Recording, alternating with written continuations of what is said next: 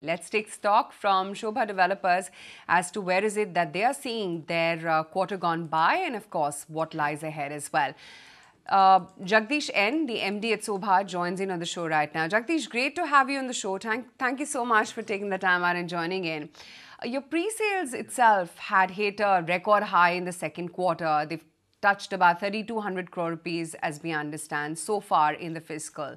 What are your expectations with regards to what we could see post the festive season, and whether or not you would say that your pre-sales growth guidance of 15 to 20% would be a bit conservative? Would you look to up it then?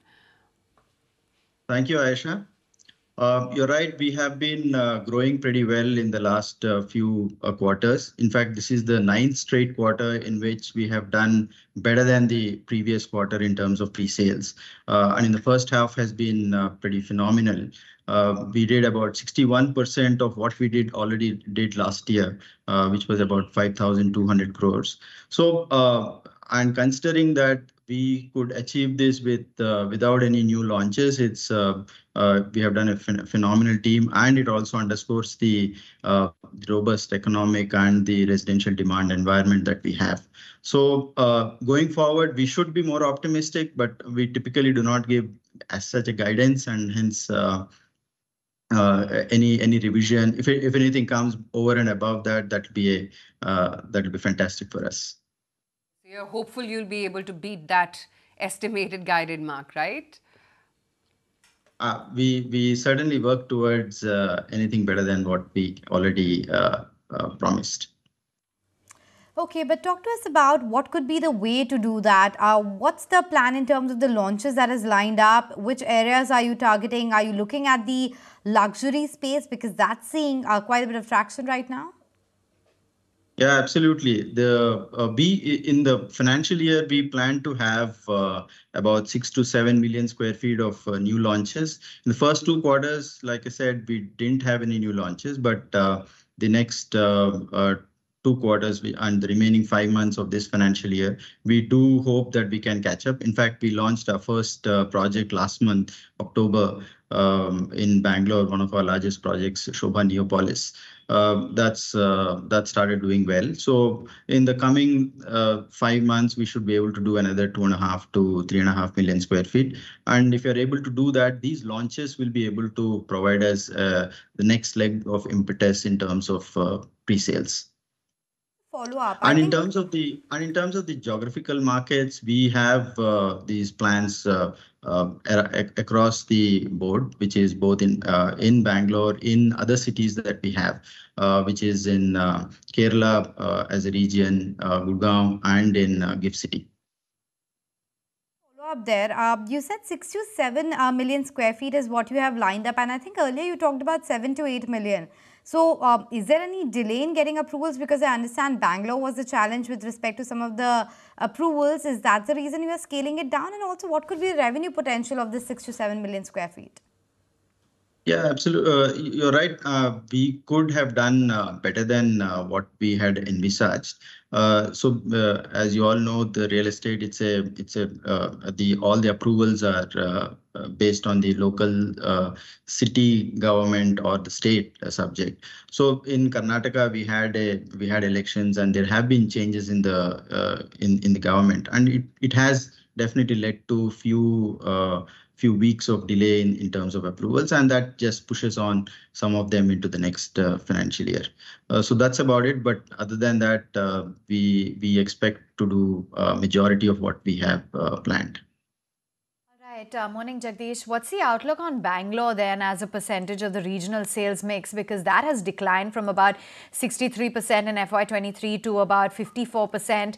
Other regions have grown quite significantly. So what is your expectation or outlook on the sales mix, and in particular for Bangalore? Yeah, it's been, in fact, it's very positive that all our other regions, apart from Bangalore, have started contributing really well. As a strategy, we had diversified into several other cities. We are present in 12 cities for a long time, and finally, some of those investments have started paying off really well, and we are very happy about it. At the same time, the majority of the new launches that we are expecting, they are going to be based in Bangalore, at least this financial year. So we should expect the contribution from Bangalore to be higher again in the second half.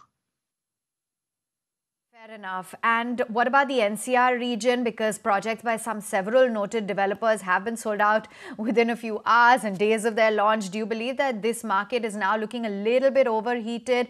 Do you think that demand over here could temper just a tad? We have been seeing extremely good demand in our projects in NCR as well.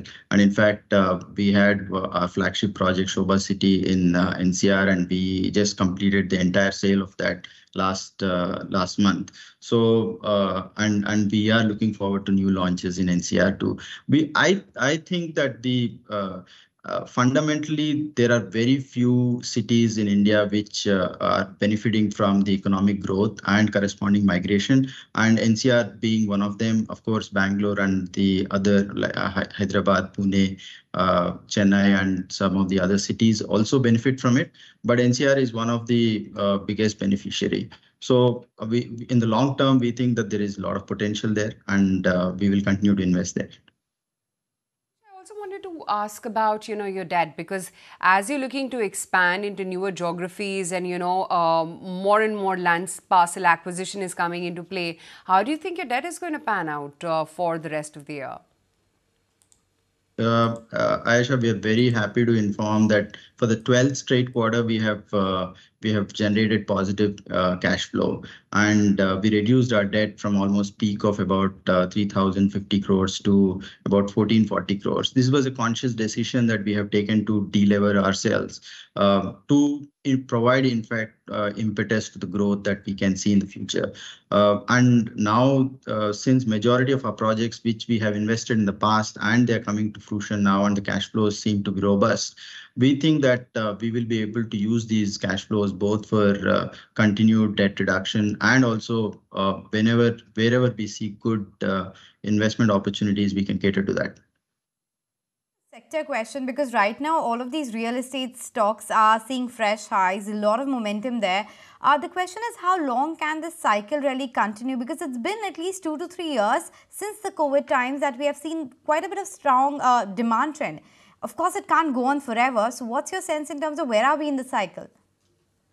Well, it entirely depends on how our economic growth is. If the economic growth continues to be very strong, if it has to lead to job creation, and job creation, majority of it is happening in the tier 1 and metro cities, and that will definitely lead to migration. Migration will lead to increase in requirement of homes. Currently, the homes availability in a lot of cities is feeling a lot. I mean, there is a demand supply mismatch, and that's clearly visible first in terms of rentals, and that's and correspondingly now we can see it in real estate purchases also. So this, if the economic growth sustains, I think the demand scenario also should sustain.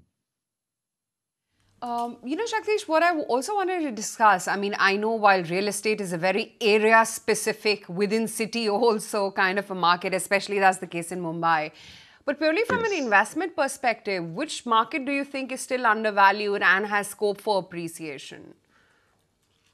Well, I think real estate is both a consumption and investment product. So, and any investment product, you got to see long-term horizon. And if I look at it, then all the metro cities, I think, are still very capable of giving good returns in the longer term. Because, like I said, the underlying fundamentals is that there is going to be sustained increase in demand due to migration and job creation. So you're saying across the country, one could look at investing in real estate anywhere, and in the long haul, it's going to show an appreciation. I'm sure there's some market which is more lucrative than the other, right?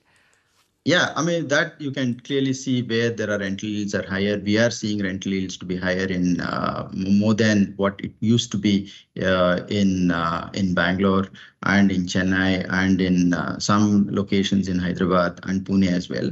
So so in South market, definitely the rental yields have been historically been higher, and in NCR also, NCR has historically been low rental yield market, but there also it seems to be that the yields have been higher than the historical yields. So I think again that's a big demand supply mismatch. So it's very tough to say whether one market versus other market, but if you're going for a rental yield, definitely South market seem to be good. More Jagdish on this, but you talked about job creation and all of that. And if I look at the data, IT sector jobs are actually coming down. They're cutting down on their jobs on a year-on-year basis. Startups aren't hiring as much as they used to. Of course, there's a bit of funding winter there as well. So is there a case that this will impact the demand on a lag basis? Because we are hearing that job is actually a problem right now. Well, if you take some of the cities like Bangalore, Pune, Hyderabad, so these cities will continue to generate jobs. I'm not an expert in terms of the other tech sectors.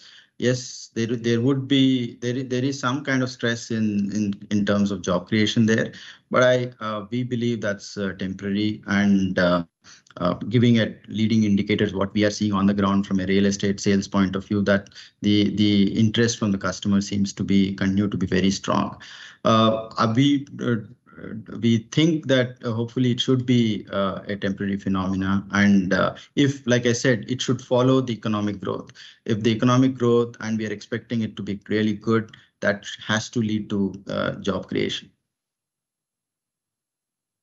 To have you on board. Thank you for taking time out and joining in and giving us a viewpoint on how the overall momentum is picking up, and good luck for the coming quarters. All right, what's going on with the markets then? And SOBHA, of course, is up and away in today's trading session from the broader markets then, and giving it